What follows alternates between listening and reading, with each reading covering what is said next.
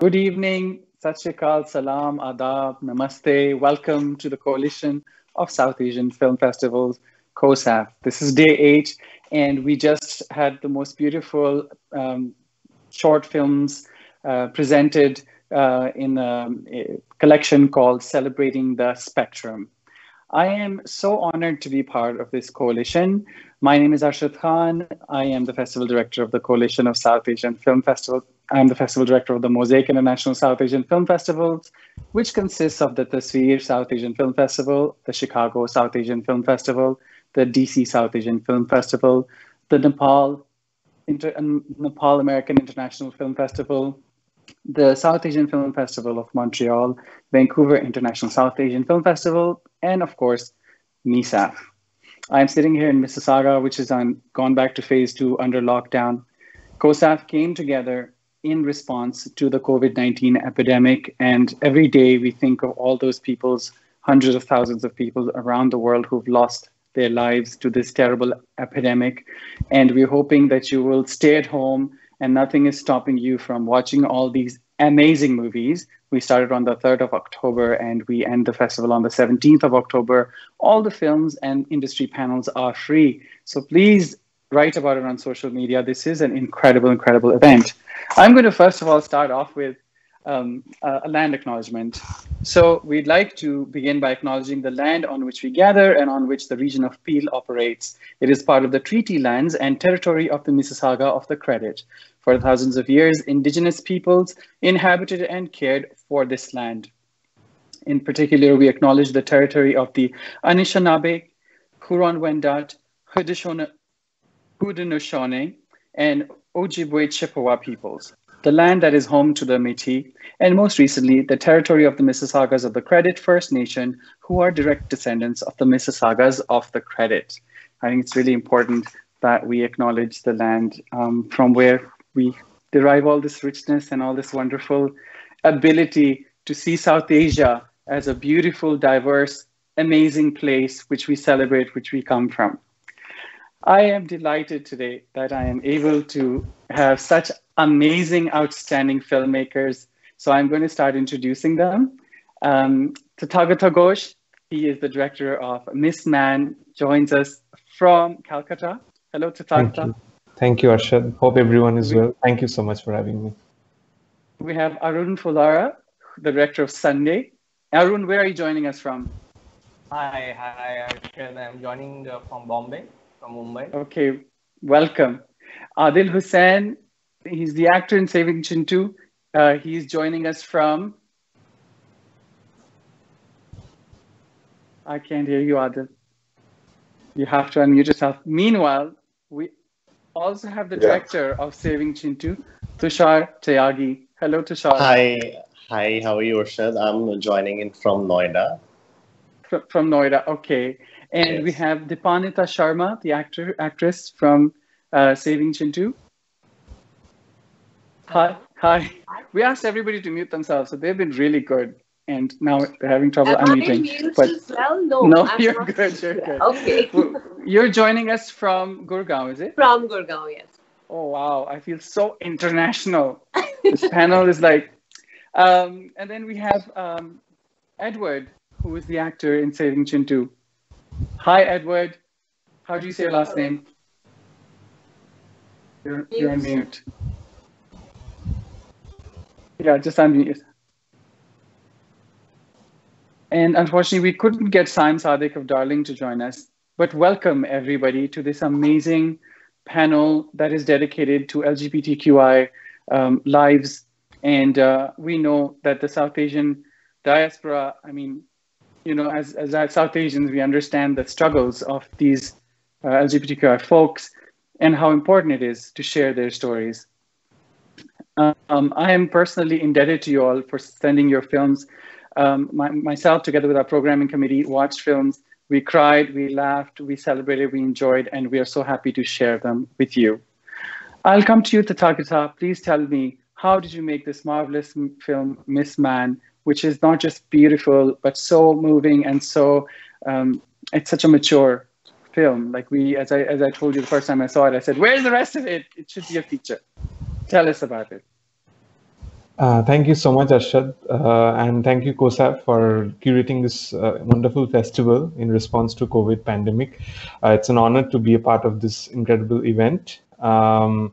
Miss Man is a film which is extremely personal to me, and thank you, Arshad, for the kind words. I'm glad that you liked it, and thanks to the audience. Hope they responded to the film as well. The film is actually very personal as it is based on partly on true events which happened with a friend of mine who was actually not accepted by his family when he came out to them. And then, of course, he was forcefully married off, and I was not informed of the wedding also, being a close friend. And many of us were not informed either. So I was heartbroken. I couldn't understand what was happening. But a few months later, I came to know about the whole thing, and the marriage broke off. Section 377 was very much there. I felt helpless, and from there, actually, the seed was, born within me to tell this story. And a few years later, finally, I decided that probably now is the time to share the story with the world. So I went ahead, wrote the script, made the film with my own money, worked for a year, saved money, and then invested the entire money into making this film because I just had to tell the story. And then, of course, I got a wonderful team from Kolkata, from Bengal, who helped me. I think the main challenge was casting the protagonist. But actually, I saw a picture of Orgho, who played the lead character, from Kolkata Pride Walk in 2018. And right after I saw it, I decided that he's the man, and I met him. And he told me that this is my story from 5 years back. How did you come to know of my story? It feels like you know about me a lot. And I said that I just wanted to tell a story, and so it also became personal to him as well in the process. So he came on board, and I think the film evolved with the inputs from the cast and the crew as well. So I think it's a labor of love completely. And he's such a good actor, and he's so beautiful. And he has never acted before. He's actually a school teacher. He teaches biology in a primary school in Bengal, in Kolkata. And I think the film turned out to be what it is at the moment, what the audience sees, because of his inputs a lot. I sat down with him. He told me stories of his own life. And I think while shooting the film, at times I felt like I was shooting a documentary because it felt like he was reliving some of the incidents which happened with him in the past as well. So I think it was wonderful. And one thing he told me while shooting the film was that there are a few scenes in the film where we see actually our protagonist being rejected by the lover, by his lover for not being a woman, and by his homophobic father, who will not accept him at any cost. So, and he told me that it reminded him of his relationship as well, in parts. So it was at times, it was just, it was just too much for him to handle as well. So the whole experience for me was very cathartic. And I explored the concept of gender fluidity through Miss Man. And I feel after finishing the film, when I came out of the experience, I was, I feel as a changed person. I know it's like all the filmmakers go through a personal change while making their films, but I think this was truly cathartic for me in many, many ways. So this is a filmmaking experience I'll never forget. So when the response has been good, when at various screenings and at a festival like CoSAFF, where people hopefully are liking the film, I think it just cannot get any better. So thank you so much.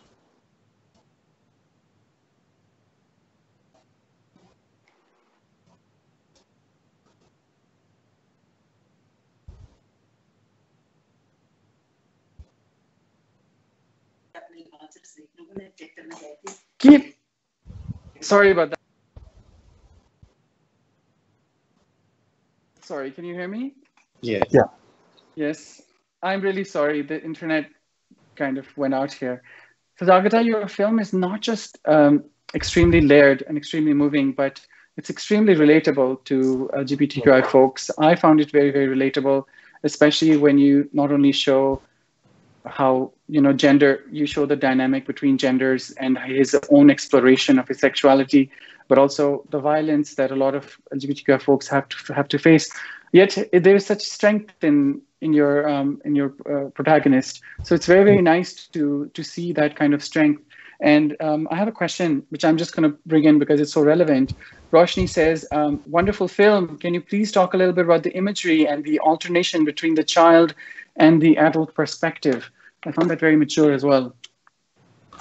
Yeah, thank you so much for mentioning that. Actually, so the funny thing about this film is that if you read the script of Miss Man, the script is very linearly written. The script was very linearly written, and it was not what we see in the final film. But actually, like if I say, for example, the casting of Ratri, who played the trans woman mentor character in the film. Her part was actually written. This has never happened with me, but her part was written just a week before we shot her scenes. And I just sat down and had a conversation with her about how she feels about the whole about how people are currently being treated in spite of Section 377 being done away with in our country.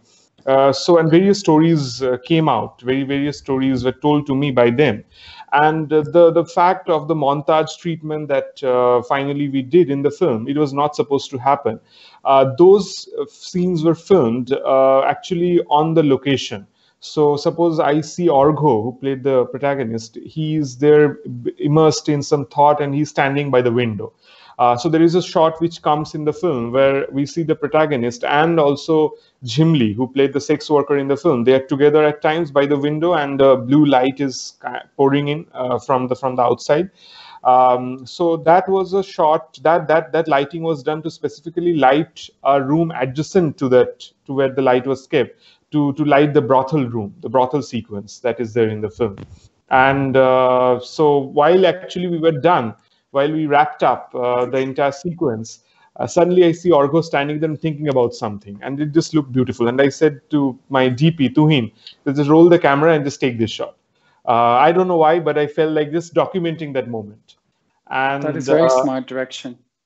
And I just felt like I'll keep it. At least if I don't use it, I'll just keep it for my, I just, there's something more magical about that moment. They're very, very sacred about that moment. And that's how we filmed it. And in the editable, many of those images were formed. I ended up having many of those images, which I felt like probably I'll keep it as some home movie or something, just behind the scene of making the film. But those found the way in the film very organically. I just felt that there was some calling within me which said that this image should be kept right after this sequence. So all of those were very organic, and it only happens when you have a great cast actually. So Orgho, Bimal, Payal, everyone, Monozda, who was there, they all came together to make this film. I feel that this is a very unique collaboration that I had working with the cast and crew, and it has never happened. I mean, I usually do storyboards and I keep it very strictly to what I chalked out and all, but this film was very exceptional, and I think, thank God I did that. I mean, probably, I don't know how to, if someone asked me that how you went about doing it and if you can do it again, I don't know if I can do it again, because it was so organic and in the moment and in the go that everything just fell in place. And I think also I had a great editor, Amir Mondol, who helped with cutting the sequences, and great sound designers as well. So I think it was great. And it all comes through. Thank you. A great film is made by a great team. And, Rita said something very interesting asking about the actor. She said, how did you find him? And you answered that. But she also says, he drives a dagger into my heart with his portrayal of this character. And, speaking of daggers driven through hearts, I mean, in Saving Chintu, the ending is just amazing and really unexpected. So let's move on to Saving Chintu for a moment. Welcome, Tushar. Thank you for having me. You did a great job with that film. Can you tell us a little bit about your film, and how did you get to cast the incredible Adil Hussain? I mean, wow. So actually the script had its own journey. So it started in LA. It was 2016, and for a very long time I was struggling with severe anxiety. So this Indian doctor, like I was seeing, he took care of me like as a family person. And one day we were like sitting, we were having dinner, he, his wife, and myself.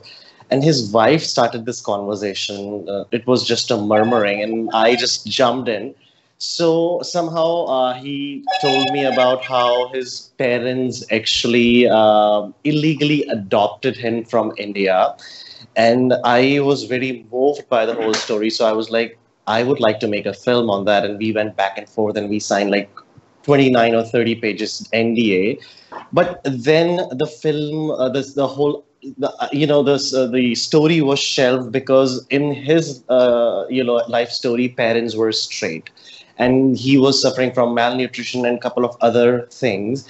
And when I moved to India in 2018 for a couple of years, I actually went to Rishikesh in an ashram for a retreat. And there, I in my group there was a guy named Jeremy who actually was living in India since 2001, who is living in India since 2001. And in one of our conversation, like group conversation, when we were introducing ourselves, he told that he's from Manhattan and he runs a shelter, and that kind of got my attention. And I spoke with him what kind of shelter he runs. So he told me that in 2001, when he was diagnosed with HIV back in New York, he took this kind of soul evolving journey, and he came to India, and somehow he ended up in Nagpur, where he saw that, let alone LGBTQ people with HIV and kids with HIV, they're facing such a discrimination. So he ended up setting up a shelter here. He started living here full time. And quickly, my next question obviously was that, coming from LGBTQ community, and where in India there's so many stigmas attached with the HIV. I wanted to ask him like how his journey has been, and couple of stories that he told me moved me to my core, from my core. So he told me that he opened his shelter in the main city Nagpur, and he was like, when I opened for like couple of years, the goons were trying to chase him away by saying he's breeding and feeding the viruses. And he was like, in his language, he was like, I'm New York, tough. I'm from Manhattan. I never got scared away until they beat one of the kids from his shelter almost to death. And he was like, within a week, I moved 50 kilometers away from the main city. And he was like, for a very long time, I was trying to get them educated through social help and myself. And it was like 2 years back from 2018 to somewhere around 2016, he went to a local school and he spoke with the principal. He got all the kids admitted, and the principal was having some issue trying to like kind of fill in his last name. So he gave his visiting card, and that had a logo of HIV. So the principal asked, are these the kids that you're trying to get admitted? Are these those kids with HIV? And he said yes. And then and there, all the admissions were cancelled. And one of the heartbreaking thing he told me was that Indian government is not, I mean, he's not getting any help from Indian government. And through research, I came to know that for people with HIV, living with HIV, they have to get tested every 3 months to be in the they have to be undetectable, and for that they need to get tested every 3 months.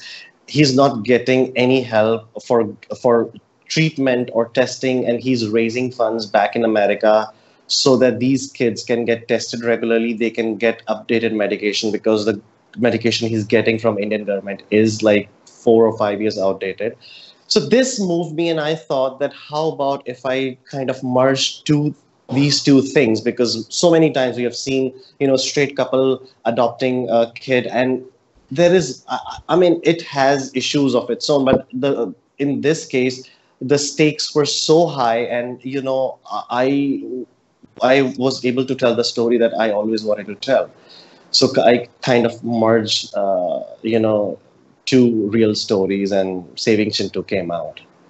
Wow. So this is the reason we have Q&As and why we have film festival Q&As, because there's no way that we could have gathered this deep insight into your extremely like long kind of struggle for putting this story together, and how you've condensed your experience with this tale in order to tell a short film story.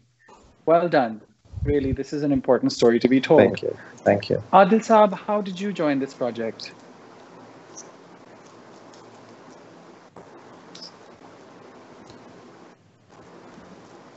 We actually can't hear you. I think you're on mute. Tushar, can you tell me how did I come on board? Yes. I forgot. So no, what happened was like we were so actually when I started writing the characters, so Adil Da was the first one, and I had a couple of other actors in mind, but first was Adil Da. So what happened? We were thinking that okay, I'll reach out to Adil Da in some time, but one of his other, so there was a film festival that I was on the panel of jury, and the first film I opened is Adil Da's another very amazing film called Meal, and I saw his acting and I was like, now I'm sure that I want to reach out to him, and I just texted him on Instagram. I was never thinking he'll reply back, and then I get this reply from him. Yeah, send me the script. I'll get back to you. So he was filming in Atlanta. I sent him the script, and he at that time his schedule was so busy for 2 weeks. I didn't hear back, so I was like, okay, he's not interested. So I was like, I'll just send a follow-up email, and I sent it. He was like, I've been busy. I'll read the script tomorrow for sure, and I'll get back to you. And in 2 days, he sent an email. I saw the email. I didn't open it for like almost 3 to 4 hours because I was like, if it is a no, then I don't know what to do. So I didn't open email for 3 hours, and then my mother was like, "Why don't you open email? It could be a good, email." And I opened it, and I remember I was yelling from like top of my lungs, and he agreed to do the film. So yes. That is so wonderful. Adil Hussain is a magical human being. Just this year, he's in so many movies, in Hotel Nirvana. And then we showed Pariksha a few days ago. It was a very, very, very moving film. My personal little story is that I met him in 2012 at the Chicago South Asian Film Festival and was so honored. Once again, I highlight the importance of South Asian film festivals. And he's a crossover star, of course. He's very well known all over the world because of Star Trek. But to be so generous to an emerging filmmaker, I mean, that takes a really special kind of person. And thank you, Adil, for being so supportive. How did you like working on this film?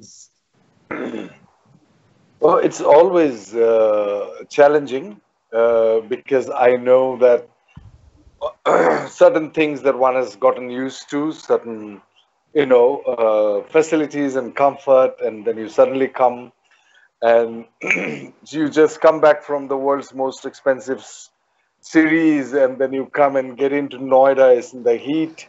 So,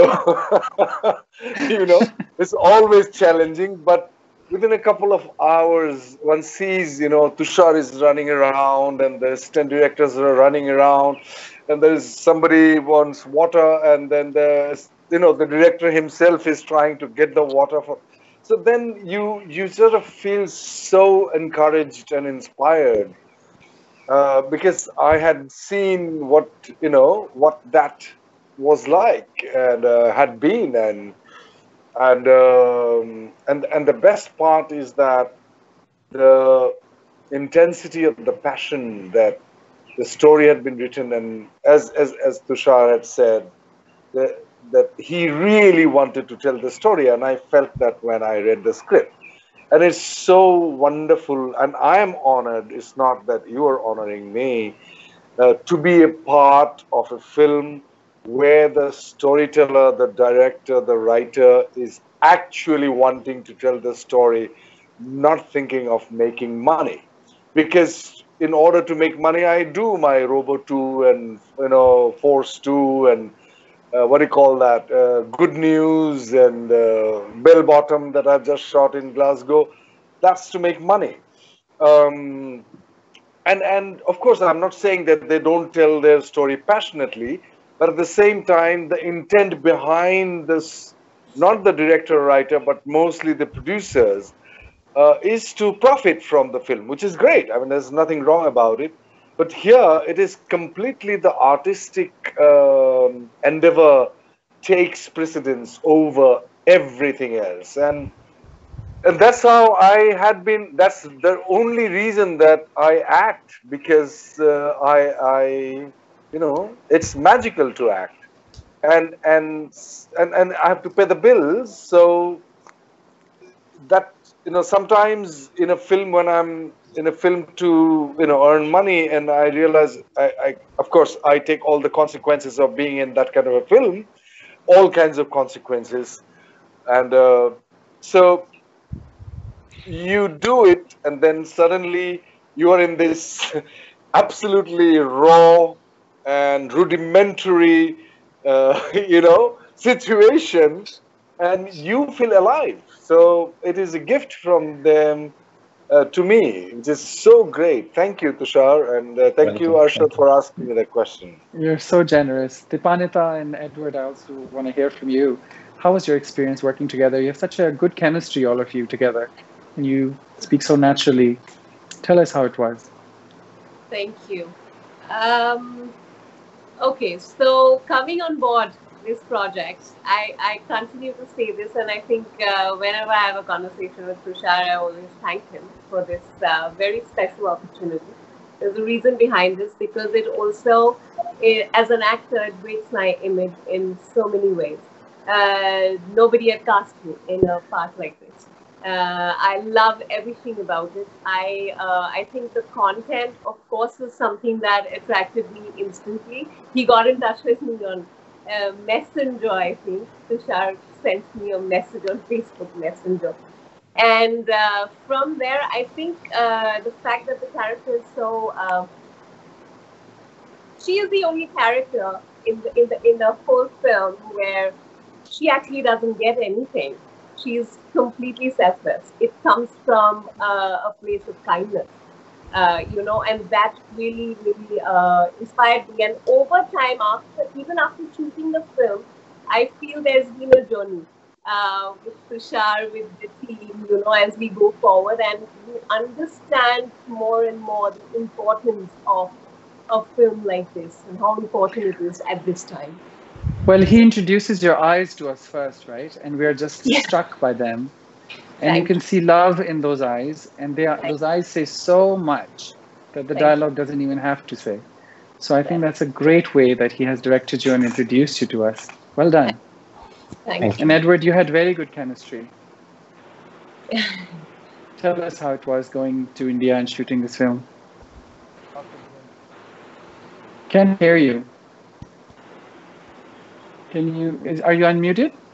Yeah, I'm unmuted, right? Oh, yeah. Just speak up a little bit. That's it. You can hear me? Yes, now we can hear you. I guess I need louder to mic here. Yeah, thanks, Arshad. Yeah, so it was probably a WhatsApp message, or maybe it was Facebook. I don't know how Tushar found me. I can't remember now, but I didn't need really any convincing to come on board to this. So I make my money playing usually like the white colonial oppressor in Indian productions. Which is great. I certainly can't complain. It's a great way to make a living. But I don't get a lot of opportunities to be a nice guy. And so as soon as I heard about this role and this project, that was all I needed to know. So I'm not gonna oppress anybody. I'm a nice guy. Okay, I'm American even. Wow, I don't even have to pretend anything much. So it was a great opportunity for me to just act like a normal person. And not be evil. And then when I realized this is an amazing story, this has so much relevance to India, to the world, to what's going on right now, I just felt really blessed. And I just want to thank Tushar once again. I probably haven't thanked him enough for getting me on board to this amazing opportunity. So Priya has a question for you. Priya says, is this the first time you've worked on a South Asian film? No, not at all. As I said, that's my bread and butter is working in the Indian film industry. Usually, usually Hindi productions. But right now I'm working on a Telugu film. I'm working in a Tamil film, and there again playing the bad British guy. In the Tamil film, actually, I'm a French guy. So it's not the first time I played a nice guy in Saving Chintu, but it's rare. And so I've been in a lot of Indian productions for the last about 12 years. I moved to Bombay about 13 years ago, actually, to seek my fortune in Bollywood. What brought you there, love? Yeah, India. A love of India brought me here, actually. And it's just, I got obsessed with Bollywood, actually, before I ever set foot in India. And especially old Bollywood films, it just became this obsession. I taught myself Hindi. I watched like 200 Bollywood movies, and then I came to India. And it's the culture also. It's the spiritual energy here. It's the people. It's the food. It's the climate. Everything about India just works for me. I don't know, some past life thing going on, or I don't know what, but this is where I belong. So I moved here like 12 years ago, and I did. Love brought me here, love of India. But then I did meet my wife here in Bombay, and married, have an 8-year-old son, and life is good. Oh, that's lovely. That's a lovely story. I wish I could have that kind of a story. Since I was born in Pakistan, I could never get a visa. But that's another story for another time. You still belong there. Yeah, I love India. I was a flight attendant. I used to go there 3 times a month. Another story. I love India. So excited for the next filmmaker, Arun Fulara, who's the director of Sunday. Welcome, Arun. Your film, speaking of stabbing in the heart, your film stabbed me in the heart. Really, it's just so powerful. And it's so moving. Thank you for making that film. Can you tell us a little bit about that? Hi, Arshad. Thanks so much for the kind words, and I would like to thank the festivals for curating the film. I much like the character, actually, just to tell you how the film started. Much like the character of Kamble, the lead protagonist in the film, I was on in a saloon on a barber's chair one day, and one Sunday as usual. And, for some reason that day, when the barber boy touched my cheeks, while shaving, I felt it, and I'd been going to the barber shop for like, all my life, and that's never happened. So that kind of, and I'm straight, right? So I have never felt that, and that got me thinking. And, being a writer in Bombay, I have dealt with loneliness, for a long while, and so I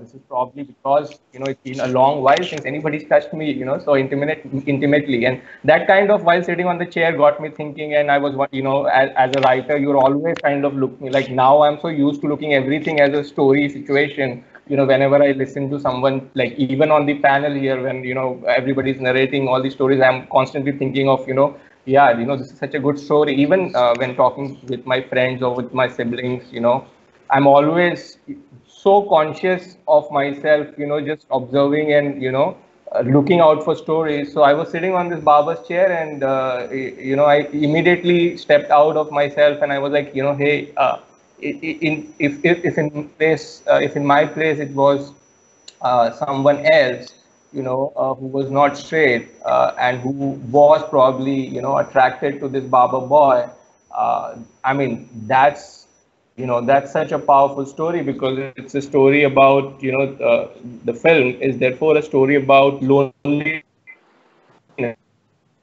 Absolutely. Come out to someone he loves. It's about being so close to the person he loves, but yet being so far. So it's a story of almost being in the arms of his lover, but not being able to tell his lover that he has a crush.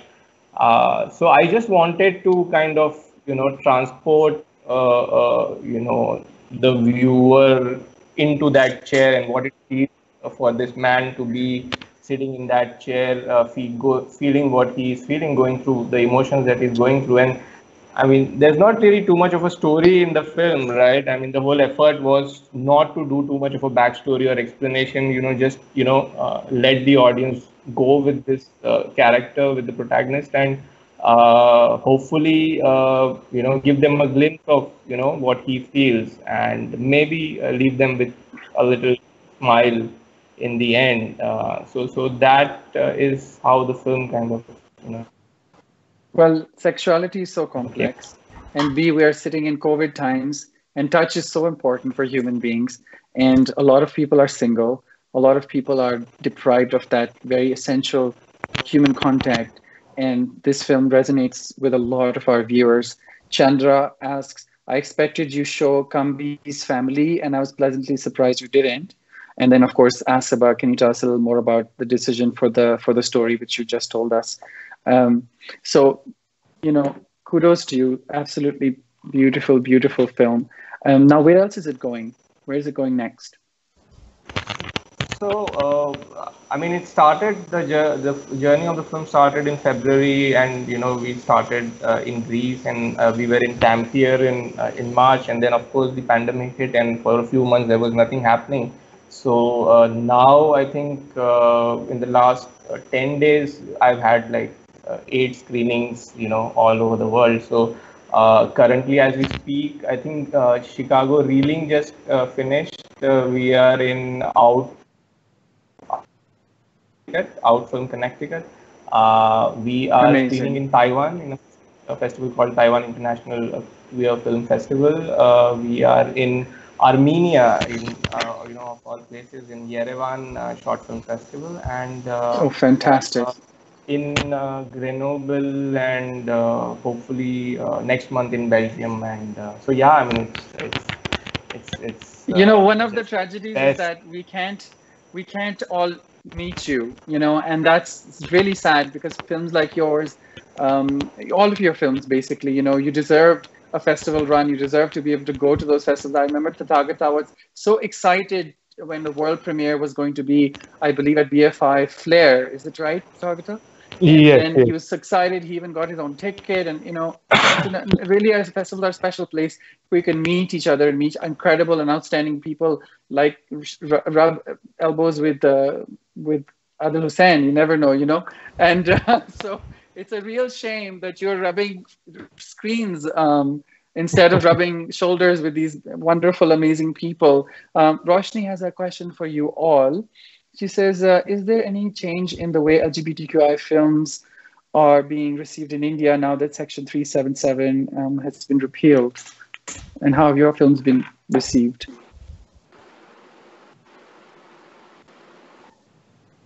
I think, okay, I'll go. Yeah. I think yes, definitely there has been a change, but I think where I think we need to still have a long way to go is representation, because I feel that like what I did, at least I can speak for myself, not taking away from the performances of many incredible actors who have been a part of many great LGBTQIA plus films, but I think that while casting, especially if I say for Miss Man, I was very sure from the beginning that when I'm making a film on queer lives, I will cast actual people from the community, because I feel that when I'm making a film on the queer community, I'm contributing to the movement that they have been, the struggle for their representation, for being a part of their mainstream, because that is where actually, say for example, when I talked to Ratri, who played the trans woman, she actually, I'm glad that in many festivals, while discussing the film, when her character came up, many didn't even recognize her as a trans woman. They said that, oh, okay, we didn't get it. And she was very happy to get that feedback, because she doesn't like to be called a trans woman also. She identifies herself as a woman. And I think she always tells me that I want to be a part of a film where I'm not playing a trans woman also. People need to accept me. People need to accept me as a woman, and I think the representation still needs to be concrete. And I feel that there are so many talents in the community also. I have met many people, many great individuals, many great souls who are great artists, and they are actually looking for that opportunity to be a part, to become to be a part of the mainstream work as well, and not being like those cliched portrayals that they usually we see in films or in any kind of visual medium. So I think, and it only starts when you cast them in actually and in important roles in a film like like many of the filmmakers who have made films here, Sunday or Saving Chintu or myself or Darling, many great films. I think that the representation needs to be right, and for that we have to cast members from the queer community in queer roles, and I think that is something which I am constantly working on. And I think in the next project, when I'm making a film on queer lives, I will actually also try to have queer people in the crew as well, not only in front of the camera but behind the camera, because I think they bring a lot of perspectives. Sometimes as a filmmaker, I might have I just might lack perspective in certain situation. There is something in the script which I'm not probably, which is stereotypical, which is not right in representation. And I think the queer people has been misrepresented for so long in cinema that I think it needs to break, and it only can start from us. So I think not only as members of the cast, but I think members of the crew, I'll be very careful to, now that I met a lot of people through the festival run of our film, Mistman, I think I'll definitely work with so many people actually, and many of them have volunteered to come forward to work in future projects. So I think that is something I'll probably keep in mind as well. And I think, I feel that what is niche today will become mainstream tomorrow. So this is so important. Thank you so much for saying that. And thank you so much for doing that. That's so wonderful to hear. And Rajam says to Tushar, thank you for ending on a feel-good note with Saving Chintu. And also, I just want to quickly tell you, Priya said, why did you choose the name Mistman? Sorry, I'm a bit all over the place, but... Well, Tushar, you want to answer it first? Or? Yeah, I mean, my thing is like, I think films create an ecosystem for a society, community, and worldwide where, the people or the children, especially, you start making societies and communities at the very basic level. I mean, just like trees, it's at the seed level. And I think in India, we need to create an ecosystem through films where the kids who are kind of being brought up in this era, they can feel and they can feel connected to people on screen. They can have their role models, and I think films, they act like a catalyst which can take conversation way ahead from the point where they have just started. So I think in India we need a lot of films for we have talked in a lot of films about the rights and everything. At the point, it's not just about LGBTQ rights, it's about human rights. And we need to create films which are normalizing it. I remember back in the days when I was growing up, and my father, he's like very well educated person. He's studied from IIT, but I still remember when I was growing up, if there is any scene, LGBTQ scene or something, he never changed the channel, but there was kind of hesitation. And same I've seen was in, I personally was very hesitant to take a word like speak gay or LGBTQ. But now when I'm promoting my film on social media, I don't have to think twice about it, because everybody has, so to say, have opened their transmitters in brain to, kind of especially after 377, that this is a community which has been recognized, but now we have to kind of further move along the narrative of it. Yeah, and that's the thing. Visibility is so important, and speaking out is so important, and articulating all these ideas is very important. So I'm very happy when filmmakers like you all actually speak about these issues and say that we are going to have LGBTQI people in front of the camera and behind the camera, especially if the roles require that character to play, queer character and so on and so forth. Now, Adil, I just want to, taking it from there, what do you think of this idea and this concept?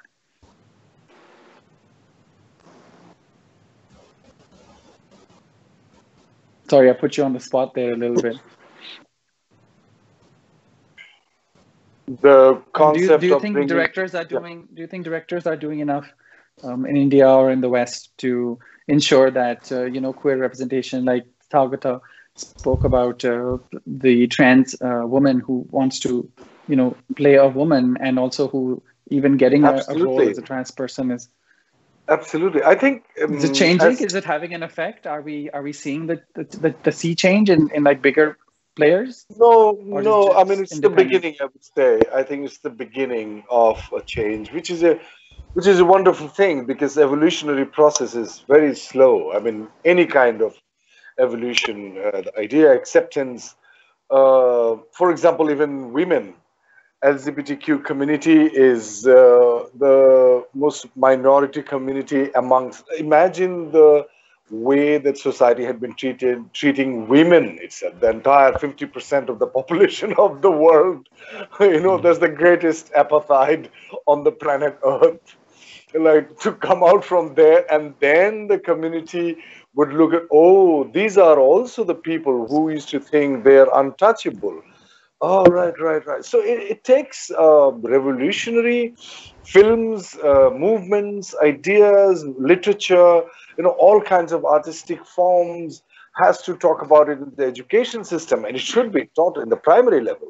My son, I talked to him, he's 10 years old. I mean, I started talking to him about it when he was 6 years old, so that it is there since it should be taught in the kindergarten. I mean, it should be just normal thing that there are so many different sexes we have, as simple as that, and then they're fine.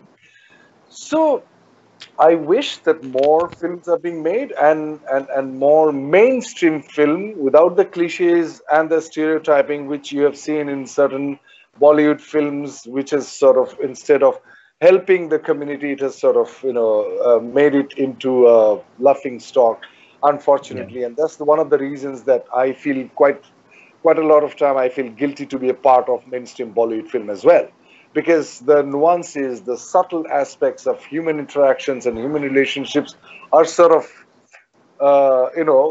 black and, it's just painted black and white, and quite often it does that. And then I realized that, okay, I'm again justifying my presence in the mainstream film. I just, to subsidize my artistic activity, I have to earn from somewhere without robbing a bank. That's the reason I do that. So, and I'm very clear about it. So I think more and more, and I'm so inspired to hear the stories of Tathagata. And sorry, I didn't get your name. Who made the Barber story? Arun. Hi, Arun. Lovely story, and I wish I get to see these films soon. And I'm so happy. Of course, Tushar, I worked with him personally, so it is very touching and moving. That we talk of. I used to call I acted as a woman trapped in a man's body in a play in England. I remember. 2001. And who remembers? Tushar? You showed me a picture of it when I met you. Right. Yeah. When was that? When did I meet you, Tathagat? In Pondicherry. In Pondicherry, right? Yes. Yeah. So someone's commented something on that. I forgot exactly, but I said, this body is just a biological costume. Yeah. And the spirit is gender neutral. Yeah. So very well said. The conditionings, biological conditionings has tendencies towards a certain gender. Certain people had tendencies of different kinds, and so just look at it that way, as simple as that. With just biological costume, and spirit is, as Tushar said, it's about human rights. It's just, we are humans, first of all. That's what I keep saying to people, that when I was born, my father did not scream looking at me when, as soon as I was born, oh my God, we gave birth to a squirrel. Those squirrels are beautiful, but we were born as a human being, and that's the first identity. And that should be it. And how to I have another question for you. What about have you been offered any gay roles, and would you play them? Someone said Adil, does acting in LGBTQI subject films have any negative impact on your mainstream film career? And I just added on top of that. Even if there is negative impact, I don't give a damn about it at all. I'll be very happy teaching theater and doing theater if nobody cast me in films. I'm very happy doing that. And we have just. I acted as a trans woman in a French film called Crash Test Anglais, which came out in movie.com for 30 days. And it did. The script was excellent, but for some reason I did not enjoy the film. Anyway, so I hope I have answered your question. Yes, very well. Thank you. We just have a few more minutes, so I'm not going to take up too much of your time. But I wanted to ask you, how are you surviving and coping with the challenges of COVID? I'll start with you, Edward. How are things changing in Mumbai, where you are, and in the film scene? Arun? Yeah. Edward. Edward. Can you hear me? Yeah, just move this closer. Bring it closer.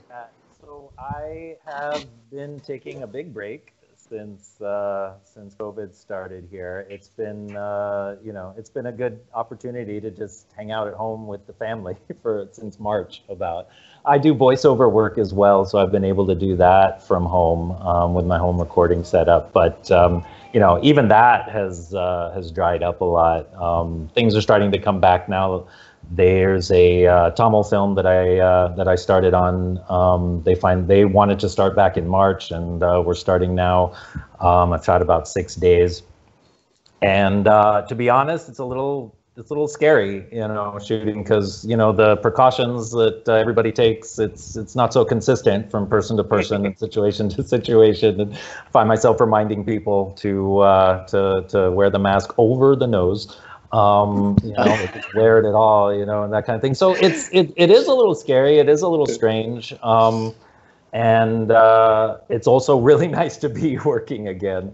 I'm grateful for that as well. And when you go out in Bombay, I try not to leave the house unless it's absolutely necessary. But it's feeling like it's just any other day, any other situation. The lockdown doesn't really, seem to be showing when you're just out and about. Everything's open, everybody's out there, and I'm not sure if that's great or not, but it is what it is. They're very strict in Canada. Telefilm Canada has guidelines for film shoots, and I was shooting a film 2 days ago, and this gentleman just kept taking his. When we were shooting, you had to take your mask off. And then he's decided to start singing. And I was like, dude, you're so close to me. Like, what are you doing? So it totally made me nervous. Dipannita, what about you? So pretty much, I think, what Edward said. But yes, I've managed to shoot a short film from home Well done. with a very dear friend, a female director, who even Adilda shot with, I think, after I shot with her. Her name is Indrani Ray, that's right. She remotely directed me from Mumbai. Wow. We used our home, and it was a single actor film. So yeah, it was simpler. After that, I've also just completed shoot on a digital original thriller film, which is going to be shown on Z5. And we went to Rajasthan, and we were all tested, and we were tight unit. And I think I was constantly paranoid, though, because as an actor, you have to constantly take off your mask, and then you do your hair and makeup, and then you wear your mask, and you go on set. And then actors, I don't know, some people disagree, but I do feel that actors are a little more vulnerable because everyone else can keep their safety kits on, but we can't. But yes, you have to, and I think that's where actors' trust comes in. So you trust each other, and you go for it. So yeah, and very happy to be back at work as well, just like good for you. Yeah. Very nice. Thank you. Tushar? I actually have been I think in 10 years time, I haven't had this kind of vacuum where I would say it's a creative vacuum where I'm just at home. I'm like I had to shoot like a short film and I'm working on a feature film, but right now I'm not doing any, like I got a couple of ad offer to director, but I'm very like being cautious To the wind. when I have to, come back home and I don't want to kind of transmit anything. So I'm just staying home and I'm working on so many scripts. So I just am thinking, I'm living with a mindset that at least next 3 to 4 years, I don't have to come back to like writing table so that I have enough stock to go back to back to back. So I think this is the time where and I'm doing a lot of meditation. I'm trying to get to know, I kind of believe that the universe we live in, our body lives in, we have a way bigger universe within ourselves. So I'm just trying to get to know my soul, and I'm doing a lot of meditation, which has been helping me survive this pandemic. Amazing. Arun? Yeah, pretty much what Tushar said. I think for me, I mean, I've like as a writer, even in Bombay, you're sitting inside your house on your laptop, mostly not going out. So the pandemic, fortunately for me, has not really affected me, as much. So I'm to my sister's place, and it's actually been quite a bit of fun playing with my niece and nephew. I don't think we'll ever get to spend this kind of time ever together because they'll grow. That's so true. That is so true. So yeah, it's been a blessing, and I mean, I've been writing much like Tushar said. You just want to kind of now, after the first couple of months of just figuring out what to do, and you just want to now use this time to finish whatever you've been kind of delaying for whatever reasons, and have a bank of scripts ready. Now actually one has gotten so used to being inside that I'm actually a little worried about the time it starts, and everybody kind of starts expecting you to be here or be there, or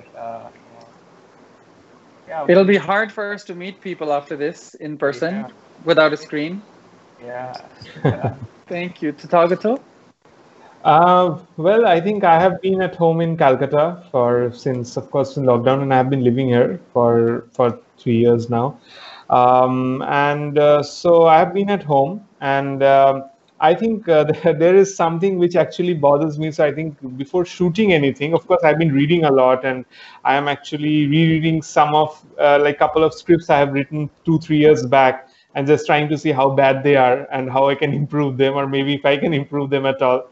But I think for film shoots, actually, only a couple of days back, one of our legendary actors, Soumitra Chatterjee, who was in Satyajit Ray's many films, he was actually diagnosed with COVID, and he was in a critical condition. Now he's of course safe, but I'm very worried because in film shoots it's such a physical experience, also physical exercise, that it sometimes gets difficult to remember whether you are wearing your mask all right, or where you are touching, or which surface you are touching, and what not. So I think, and I just keep saying this to a friend of mine, that when I'm shooting, I love to shoot out on streets with a camera and just do guerrilla shoots. But when I'm out on streets now, the people, sometimes the whole city is a set, and the background, the people in the crowd are sometimes your background extras, if I may call it that way. And I just hate to see them wearing masks and walking in the frame. Yeah. It's sometimes it just creates something within me that I can't express. So I think I hope that, but I know that this will continue. But I hope that things become normal, and I'm courageous enough to go out and shoot something. But mostly I am reading a lot, watching many classic films, which I have not watched for a while. That's a good idea. Exploring a director's work, specific director's work, mostly many Indian directors' work actually, and just trying to find out how recommend some things. I follow you, so keep posting. Thank you. I think I recently saw this film called Akrosh, which I think everyone should see because it's very relevant at the moment, what is going on in the country. So I think that's one film. It stars Om Puri, Nasiruddin Shah, Amrish Puri. Wow. Great film, actually, yeah. and just even old classic European films also. So I think, yeah, that's pretty much what I have been doing, and reading a lot. And as I said, just trying to see that, just trying to get inspired also, because sometimes, like you don't feel like writing also, like you just feel like sitting and thinking what to But I write. think it's really important that you guys, realize that we are all in this together. Absolutely. Please join hands, work, send stuff to each other. You're welcome to send it to me, or we're a festival family now, all 7 festivals. You're all part of our festival. And CoSAFF absolutely, family, I think don't feel left out. Absolutely, and I think now that so many important festivals are happening virtually, festival like CoSAFF is happening. So many great films in to watch, and I think I just can sit and watch films from CoSAFF only. Like there's so many great films, and I think so. It's great. I think that the festivals are happening virtually, because initially I was worried that how can festival happen online? That is we live and learn, right? Yes. So, but I'm telling you, even though they're happening virtually, it's not the same. I really hope this is over soon, because I want to really meet you all and, thank you in person. We'll move to Adil Saab now, before we, end this session, because any words of wisdom. Thank you so much for joining us. You're on mute. And just because I have some gray beard and I haven't colored my beard, and you're asking some words of wisdom from me, is that what it is, Arshad? No, it's not. It's not that. It's because you are the most established person that I know. No, I had been. I've become a baker. A better cook, better father, I guess. Hopefully better husband as well. Because you're also definitely a very good friend. I try. So it has been extremely reflective and introspective time. And as all of you know, how much that I had been also talking about it to my students when I teach acting, that the inner mechanism that we all have within, which feels things, which is sensitive, and especially actors. And since I'm in the midst of a lot of directors here as well, if Tushar says, or Tathagata or Arun says action, and if I can cry or laugh or be angry and make love, and I happily, or at least, so why can't I say action to myself and smile and laugh, and whenever I need, and that's the job of an actor. And if when I say actor means the one who does an action, it's not like a job of an actor, and nothing like that at all. Just a person who does an action is the actor of the action, and that's about it as a definition of actor, according to me.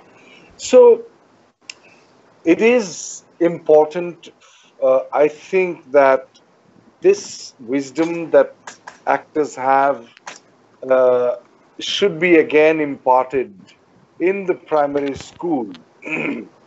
That there is this emotional intelligence that we have, there is this inner mechanism that we have, which is available to us if we know how to recognize it and how to use it for our benefit, and not become reactive in the society, in living everyday life, and to become responsive instead of reactive. So watching a lot of movies, I'm lucky to have been curated by my teacher, movies from 1936 till recent movies, which he has watched 3-4 times, and if he wants to watch one more time, then only he puts it in the hard drive. That is his criteria, that the movie I must feel like watching it again and again. So around 300 movies. So I've been watching a lot of Ozu's movies from Japan and all over the world. And yeah, so what's the wisdom? Is that this shall also pass, and thank you. beautifully.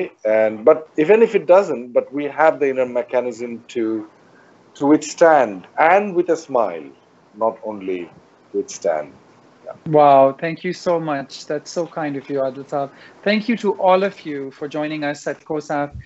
Please, to our viewers, CoSAFF.org, watch our panels, our industry panels, our films, and our Q&As, which are so valuable. And my name is Arshad Khan on behalf of the Coalition of South Asian Film Festivals. I want to thank you all. The festival continues until the 17th of October. Please share on your social media and invite your friends. Thank you. Stay safe. Have a wonderful, wonderful day. Goodbye. Thank you.